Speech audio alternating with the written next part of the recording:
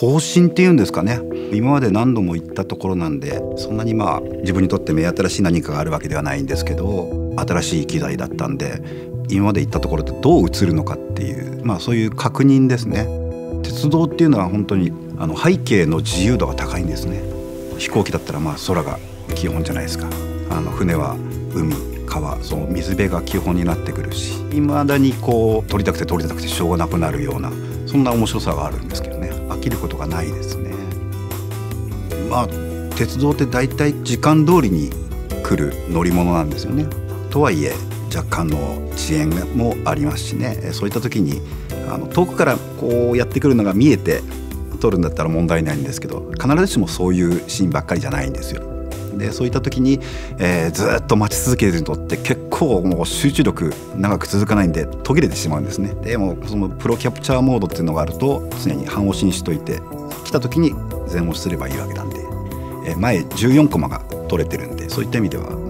逃さないですよね。ハイレゾショットっていうのはすごいですね。これはやっぱプリントしてすごく生きてくるもんだと思うんですよ。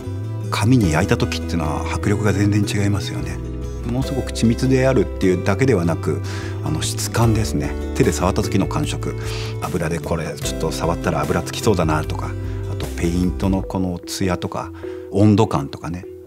被写体までの空気感とか、そういったものがやっぱり伝わってきやすいですよね。フィルムからデジタルになるっていった時にものすごく大きな変革というか、もう入れ替わる時期だったような気がしたんですけど、僕それよりも液晶の像を見ながら撮影するっていう方が大きな出来事だったんですね。ここに来てタイムラグがなくなったとか、あと連写性能が上がったとか、そういったことを含めると、これはもう僕なんかの場合は一眼レフを使う理由っていうのがもうなくなってきちゃったんじゃないかなっていう気がするんですよね。ミラーレスで動体を撮るってちょっと以前では考えられなかったんじゃないかなと思うんですよね。レスポンスもいろんな意味で、一眼レフの方が向いてるんじゃないかなと思っていたんですけど、使ってみると本当にそういったネガティブなところっていうのが、